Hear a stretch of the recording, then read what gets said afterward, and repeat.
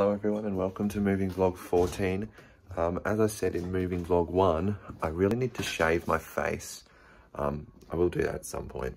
I do apologise for ending the previous vlog so abruptly. What had simply happened was I had ran out of storage on my phone and my laptop. As you can see, I got all of the pieces of the old shed out of here and I moved the grey box to there. Here's the 3-metre streetlight pole, the window that I'm going to be keeping, and this aircon unit that I can't decide on. It was on the end of the old shed over there. It is kind of surreal to see this area without the shed in it. I mean, it's been here for the last 10 years and it's all I've ever known, and so much stuff happened in that shed. I had it for a long time before I started making YouTube videos. I did so much in it. Went through so many different setups. But change is inevitable and we're moving on to bigger and better things. Inside here, I just put the street lights that were installed. So that's where they are now. There's a big spider. Great. I'm gonna have to pick that light up later. That's okay. Still need to take this thing down. I'll get to that in a bit. Yeah, I got roof racks on the Beamer. So they're looking pretty cool.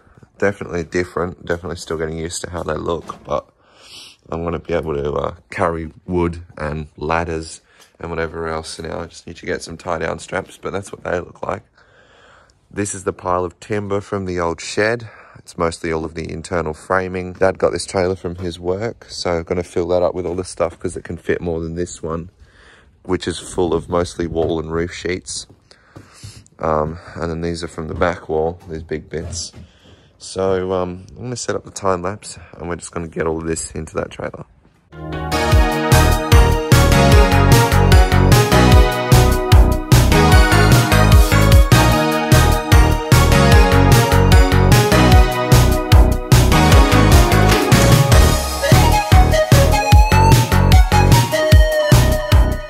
Hello everyone, I'm back at the new place. I haven't actually been here for 2 days. The last time I hung up this fan here, which is going to be the designated testing spot. Haven't got anything wired in yet for it. It's not functional, but that's where the testing spot's going to be. And we changed around this fluorescent lighting again. I'm not going to take this one down just yet. We put more fans on the roof in here. Eventually, I think if it fits, I'd like to put a 36-inch fan in there. If you remember, I was saying this 3-arm spotlight, I've got some single versions of it. They're in this box. This is what they look like. It's just only just one, and obviously the curve is a bit thicker to fit the transformer. Was originally going to mount them on this wall, boom, like that, because I think I want to have a floating shelf coming out about yay far, and then I'd like to have these lighting up the floating shelf. I was going to put this on the wall, but I'd like to have an actual feature wall sconce fixture here. Not sure what that's going to be yet. So I think what I actually want to do is do the same thing, hang these with jack chains. That's what I think we're going to do first. We're going to fit some plugs and chains to these and get them hanging up.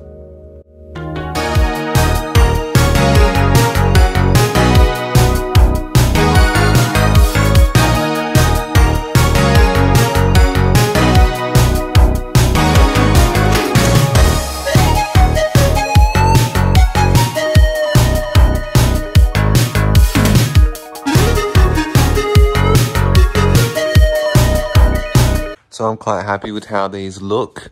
Let me know what you think. It's hard to get them perfectly dead level, I suppose, because they're so small as well. This one was the one I was having the main problem with. They've got different light bulbs in them. This one's got a newer light bulb in it. That one's got an older one, and as you can tell, they're slightly different colors. If it bothers me, I'll change them. If it doesn't, I'll just wait until they die and then change them. This one's got a mixture. Kind of funny how these two ended up so close. I wouldn't have minded if this one had 2 lamps, because then I could have had a single here pointing at the wall, one of these ones pointing at that wall, and one of them pointing at that wall, and then move this one over a bit. But I'm happy with it. What I think I want to do now, there's stuff in the way, but at some point, I'd like to try and center that dartboard. And so they are all on the same switch.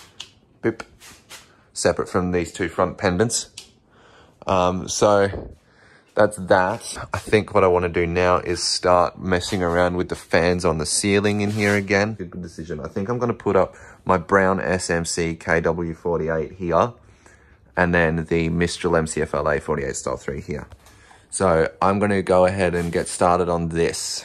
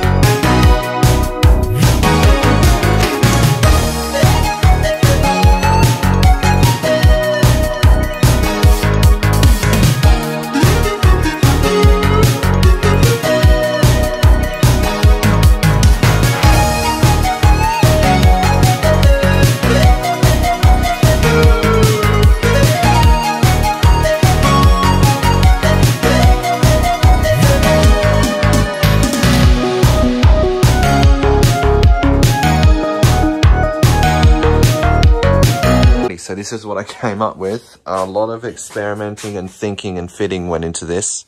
I wanted to have a light in the middle, and that was probably my biggest snag, because this area is so crowded with fans, and I want it to be like that. I want to fit as many fans in this front section as possible. I was gonna not have much light here. I'm designating this spot for a fluorescent light because I need one here, and because this is eventually going to be a sink. So definitely need a light here. So I put the Mistral here. It's actually on that side of this closer beam, as you can see. And then I think I might actually move the GEC. As you can see, it's on this side of that far beam. So I think I might move it over to this side, and then it'll just push it a bit over that way. Hopefully it doesn't hit that bit of wood that's there. If it does, then I'll just leave it. But just to kind of push it over that way a bit more. The Mistral or this GEC aren't functional yet. None of these fans in this vicinity are functional yet. And they won't be for a little while. I just did have an idea for this though, but these two definitely aren't going to be functional for a little while, and unless I get impatient, which is definitely a possibility. And then I just put up, because I wanted it to be a short fixture, because obviously it's going to come too much into this space if it's a long fixture. I may end up hanging a long fixture from that beam and this beam sometime, but this is what I've done for now. It's closer to the SMC than it is to the Mistral. I've been thinking about this, and I'm not going to do it just yet, but I want to put, I wanted to put the 36-inch Mistral Union in this kind of area with this 3 globe light thing on a dimmer. That's looking like less and less like it's going to work now. So I think I may end up using the GEC Windsor here, because I don't have a spot for that yet, and I wasn't planning to install it. It's such a cool fan. So that might go in here. Not quite sure yet. But what I think I want to do now, I had an idea for this GEC. I was thinking this isn't a really good performing fan, and also the bearings in it are basically shot. So it's not like I was going to use it very much because it doesn't move much air. And then if I just spin it here by hand, you can hear that. So I'm not going to use it much. So I was thinking, oh, well, I just won't hook it up and it'll just be here for looks. But obviously you guys know I can't do that. So what I'm thinking of doing is get a 1 or a 1.2 microfarad capacitor, just a 2-wire one, and then wire it in series with this fan permanently, and then just plug it on with the lights. So whenever the lights come on, this thing just spins really slowly.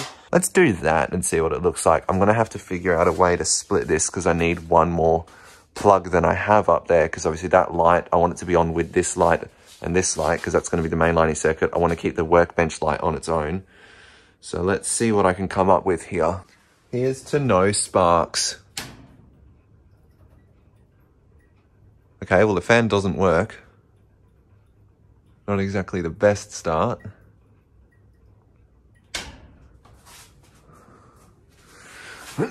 Just give it a nudge so that it's spinning at least. Does it stop? Doesn't look like it's trying to go at all. Okay. Let's try that again. No, we're not actually going to try it again.